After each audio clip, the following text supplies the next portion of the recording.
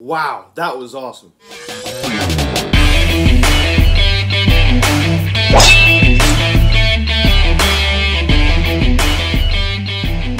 Yo, what is going on, everybody? Welcome to the Phillies Hot Stuff videocast, and today we're going to be recapping this game between the Philadelphia Phillies and the Atlanta Braves, as the Philadelphia Phillies defeated the Atlanta Braves by a final score of 5-0 last night. Jake Arrieta with 6 scoreless innings of work, only lost 3 hits. He was unbelievable. Unbelievable. His ERA now drops to 2.45, and he gets his first win in the 2020 season, and he is now 1-1 on the year. Now, guys, before we get into this video, please subscribe if you have not yet. Please turn the notification bell. Please like this video, comment on this video, share this video, and let's get into this. Unbelievable. JT Realmuto continues to stay hot. You got Jay Bruce, hitting that 3-run home run, so he gets to start in left field. Andrew McCutchen gets the DH. So that was one heck of a game last night for the Phillies, and I'm really happy with the way it went. And it's a shame I missed it. I was at work. I didn't get to see one bit of it, which really was disappointing. But at least they won. Obviously, I'll be able to see some of the game today. Some of the first game, and I'm going to be able to see all the second game. Obviously, since there is a doubleheader today. But all in all, I'm so impressed with the performance we saw of the Phillies last night. I think one of the things that puts a big smile on my face is a JT Realmuto home run. And he just continues to stay hot. And with him having a lot of success, it's continuing to put pressure on the Philadelphia Phillies to re-sign him.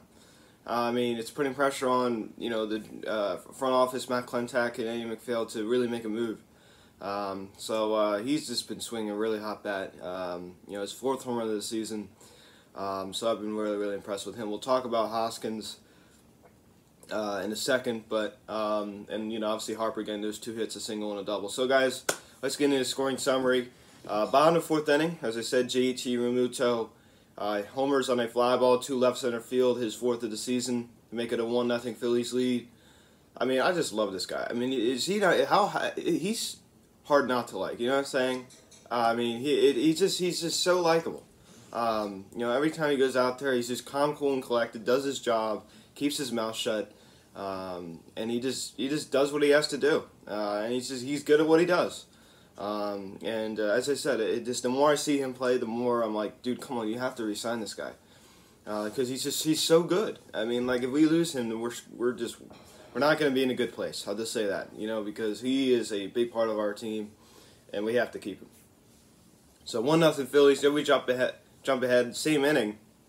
Jay Bruce homers on a line drive to right center field. Didi Gregorius and Gene Segura both score, and it's now a 4-0 Phillies lead. So as I said, both of those home runs happened in the bottom of the 4th inning. Jay Bruce, as I said, he got the start in left field last night after Andrew McCutchen got the DH. He does his job, and he could really hit for some power. Obviously, you remember his time with the Reds. Hit all those home runs. Obviously, I know he spent some time with the Mets as well. Obviously, so he's a power hitter, and he still has a lot of power. Obviously, he's not as good as he used to be, but he could still hit the ball out of the ballpark, and I think he's a great DH. Obviously, he didn't DH last night, but usually he does. Then we jump ahead to bottom 8. Didi Gregorius, after Bryce Harper doubles, hits a ground ball to right field, sneaks into right field. Bryce Harper scores from second, and it is now a 5-0 Phillies lead, and the Phillies would go on to win by that score, 5-0, your final score. As I said before, great. It was awesome. Jake Arrieta, we'll talk about him in a little bit, but 6 innings, he does his job. I was really impressed with him, and even his first start in New York, obviously it wasn't great, but it wasn't terrible. So let's talk about Andrew McCutchen going 0 for 4 with 1 strikeout. He's having a slow start to the season, batting .115. Rhys Hoskins. Terrible. I mean, he's awful. I mean, 0 for 3. He has 10 walks on the season. Obviously, I know he struck out once last night too. He did get a walk last night. Cool, you have 10 walks on the season. What's your batting average? A whopping 120. 120. He is doing terrible. He's doing terrible. And the people want to make such a big deal about the fact that he has 10 walks in the season. Cool. I think you should counter with, what have you done, hitting wise? Have you hit any home runs? Have you got any extra base hits? Cool, walks are cool, right? I mean, you get your on base percentage, but have you done anything other than that? Other than strike out, look at pitches down the middle of the plate? He's terrible. I know the way to say it, man. I mean, he got that nice line drive RBI single the other day against the Yankees in that doubleheader. Other than that, I haven't seen anything that's really impressed me from him. I mean, obviously, cool, you're getting on base, he's a disciplined hitter, but he's overly patient. And he doesn't capitalize on opportunities that he should. And he watches too many pitches. It's just, I just don't like it, man. I really don't. So I'm really disappointed in him. Goes 0 for 3, 1 walk, 1 strikeout. Cool, you lead you have 10 walks on the season. The people will keep making such a big deal. Oh, Rhys Hoskins, 10th walk of the season. Okay, what's he done other than that? Has he gotten a lot of extra base hits? Has he, drove runs in like he's supposed to do? Because that's what we think he should be doing, right? Obviously, since he is a power hitter. But instead, he's changed. And that's why Girardi keeps putting him in the 2 hole. I don't blame him. If he's not going to hit for power and get extra base hits, why on earth should Girardi put him in the 4 hole? So, very, very disappointed. And Bryce Harper goes 2 for 4. 1 single and a double. Obviously, grounds into that double play. Single and a double last night. He did pretty well. I guess it's averaged up to 292. See, that's an aggressive hitter. Scored a run, obviously, from that Didi Gregorius. But that's an aggressive hitter, man. I tell you. And I know Harper isn't perfect. We all know that. I know what he is. But Harper's way more aggressive and has done more of his job this year than Rhys Hoskins has. JT Realmuto going 1 for 3, 1 run scored. Obviously, the home run that he hit, 1 walk. And then we got Didi Gregorius going 2 for 4, 1 run scored, 1 RBI. Obviously, drove in Harper on that RBI single. I said this on my Instagram story. I said the more I see Didi Gregorius play, the more and more I like him, and that's true, man. When we signed this guy, you guys know that I wasn't really a huge fan, but I love this guy now, especially after seeing what Gene Segura and Scott Kingery have done. I know it's early. They have not been doing their job. And I think it's good that we brought in another middle infielder, like Didi Gregorius, on a 1-year deal. I love it, man. I think he's awesome. I think he's a good teammate. I think he's a nice guy. And I couldn't be more thrilled to have him on my team, man. I think he's a great dude. And Didi Gregorius, the more I see him play, the more and more I like him. So he goes 2 for 4, 1 run scored, and 1 RBI. Then we got Gene Segura going 1 for 2, 1 run scored, and 2 walks. Didn't have a bad night. Obviously, he's been struggling, but he had a pretty good night last night. Jay Bruce goes 2 for 4, 1 run scored, 3 RBIs. Obviously, from that 3-run home run. Roman Quinn did get a box score, obviously, since he did take over for Hazley in center field. Did not get an at-bat, though. Scott Kingery goes 0 for 4, 1 strikeout, man. That's what I was telling you, man. He's been really, really struggling. Hasn't really been doing that well. Goes 0 for 4. He's batting .071. So he's been like the worst hitter on the team so far this year. Lowest batting average. And he has had a lot of opportunities, unfortunately. So hopefully he'll get it going. He's a very, very streaky hitter. We all know that. And obviously he didn't do so well last year, I believe, in the end of the year. So I know he went through that really hot stretch in like June, remember, last year. But he's a very, very streaky. We have a lot of streaky hitters on our team, don't we? Like Hoskins, Harper. Adam Hazley goes 0 for 3. 1 strikeout. Didn't really have that good of a night last night. Obviously he's been really doing well, but last night wasn't so good. But we all know that everybody has an off night, so it's not that big a deal. Then let's talk about Jake Arrieta going 6 innings, 3 hits, 1 walk, and 6 strikeouts. Jake Arrieta deserves a round of applause. I have to give it to him. He pitched great.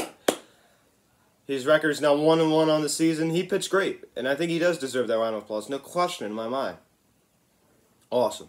I'm so impressed with him. He did great, and if he could, obviously, I know he's not going to go out there and throw a 6 scoreless every time, but if he could just have a decent outing, and like this outing he did in New York, and only allow 1 or 2 runs, or even 3, in like 5 or 6 innings, then and allow our offense to do our job, then I could live with that. Obviously, he's never going to live up to his $25 million AAV, which is a complete joke. But forget about that for a second and just look at what can he give us, what's on the table.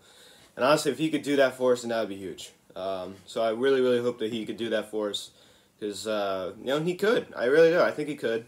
And we got Jose Alvarez, 2/3 of an inning, 1 hit. And we got Tommy Hunter redeeming himself, going 1 1/3, and striking out a batter. And we got Guerrero going 1 inning and getting 2 strikeouts. And that's your ball game. 5-0 Phillies, your final score over the Atlanta Braves. As as I said, JT continues to stay hot. Jake Arrieta with a great outing. Jay Bruce just being Jay Bruce, hitting those powerful home runs. Yeah, it's a powerful swing. Yeah, guys, that's pretty much it with the game part of it. Now let's talk about something really, really big happened yesterday.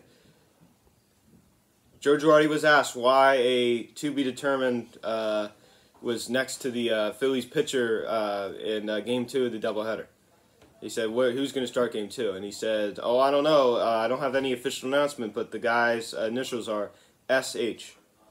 So we all know it's Spencer Howard. Spencer Howard will make his Major League debut today. Phillies' top pitching prospect, Spencer Howard, will make his Major League debut today. They said it's still to be determined. It's either going to be the first game or the second game. It was supposed to be Vince Velasquez that was supposed to start the first game. Obviously, the game Friday night was obviously rained out due to inclement weather. 1:05 this afternoon, the first pitch. I'm going to guess probably Vince Velasquez we're probably going to see. Obviously, had a rough start his last time against the Miami Marlins squad. Remember that Sunday game? We were up like 4 or 5-0, and then we blew it.